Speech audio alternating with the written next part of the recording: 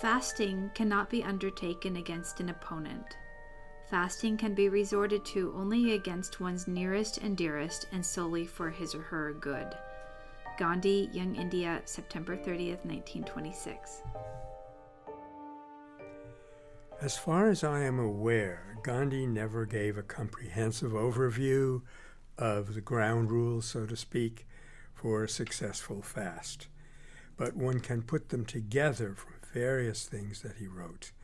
And this is probably rule number one, that it is a tool that you use to awaken another and not to force him or her by social pressure or whatever to do something that you want. And there are classic examples of fasting being misused. I'm sorry to say one of them was back in the early days, I believe, of Margaret Thatcher's rule in the UK.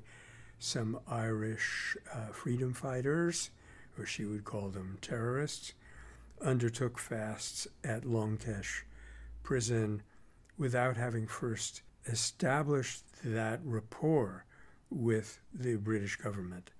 One faster at least died, and I'm afraid it was politically not very effective. So actually Gandhi's statements on fasting were compiled by Prabhu in a little booklet called Fasting in Satyagraha, Its Use and Abuse. And we also go over these rules, incidentally, in our own Nonviolence Handbook.